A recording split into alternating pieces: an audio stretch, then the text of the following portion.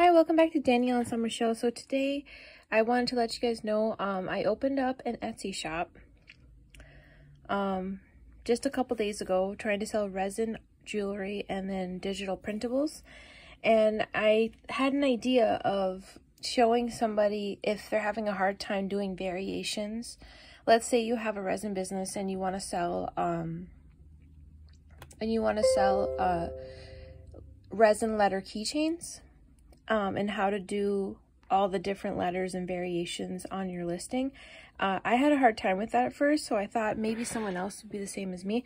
So I wanted to show you what I did to figure it out. So you go to the Etsy website, and then you go to the profile that you created. So you go to, you go to store. You go to store here. You go to listings. Then you're going to go to add a listing.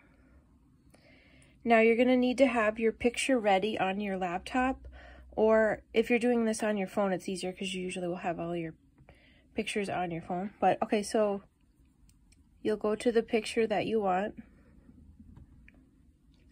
So let's pretend that this is all the letters for all your resin letter keychains.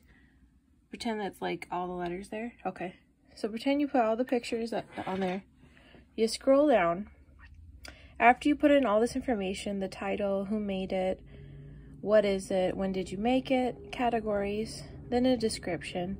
Keep going down. You'll do your price, your quantities. Now you'll get to variations. Click on add variation. Oh, I gotta select a category first.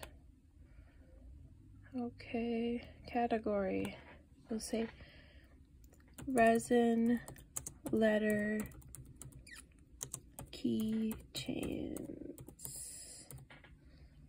There we go. Okay, so then we'll go back down, like add variations. Okay, so I'll do create a new variation, which is on the bottom. And all you put is each letter, pretty much. And you're just gonna keep, it'll send you here and then just redo it again. I think that was supposed to be the name of what it was or what kind of variation it was. So you just keep adding it till you do all the letters, or all the letters that you have, okay? And that's how you get all the letters on your listing when your customers want to choose which letter they want. You can click this if you want to do how much you have, how much each item is if it's different. This is, I'm not really sure what this is, but I don't think the customers can see any of that. It's just for the owner. You can add a variant type if you want, but it's not relevant to this. So then you'll save and continue. Okay, now it will show you how you set it up. So this is all your letters. Then you'll put how much you want to charge for each letter, how much you have in stock right now.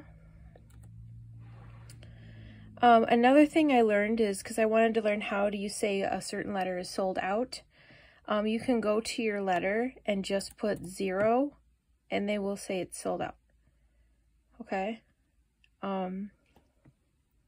Okay, and that's pretty much it. And then when you're ready to publish your listing, you click this, finish publishing it, and then you got all the letters on there, how much they cost, how much stock you have. If some are sold out, you've set it on there already by doing this.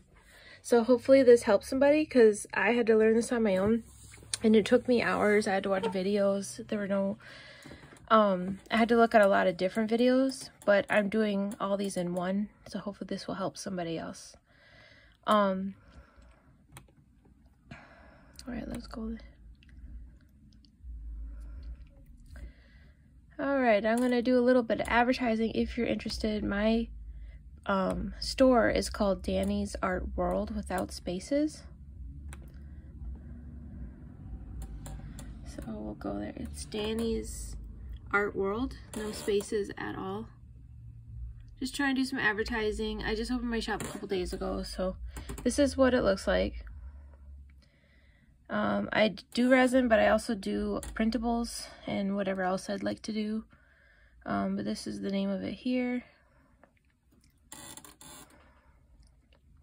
And these are the products that I sell.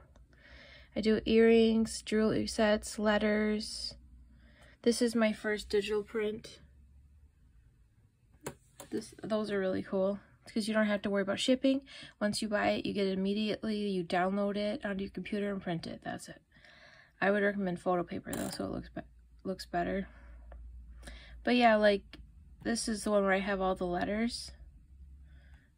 Let me see if I click on it, if I can show you. So when it says style, this is where I showed you how you do all the different letters. So then they can choose what they want, and then they add to their cart, and they can add another one if they want to. And it's nice if you can link the picture with the letter that you chose, just like how it showed here. Just so they, I don't know, they can look at the picture better. And if it's like other items, they can make sure that it is what the image reconfirms that that's what they wanted. That's what they were, you know. All right, anyways, hopefully those tips helped you. I will be sending another video of how I actually do my resin keychains. I have another batch that I'm planning to do in a couple days. I was gonna do it with a resin called Papillo GD Bio Resin. It doesn't have Novox, which means it does have fumes, so can be toxic. So I have to wear my respirator, and it has to be outside the whole time just to be safe. So I have to wait till the temperature is at least 70 degrees.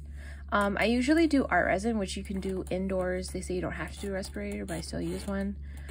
So when I do like more art resin and I buy more of that, I will send more videos of how I do my stuff so you guys can learn from me and I can help others. Also, so I can advertise my business. I ain't gonna lie. So it's a win-win for everyone, hopefully. All right, well, you have a good day, and hopefully this video helps somebody. Don't forget to subscribe and hit that like button. Bye.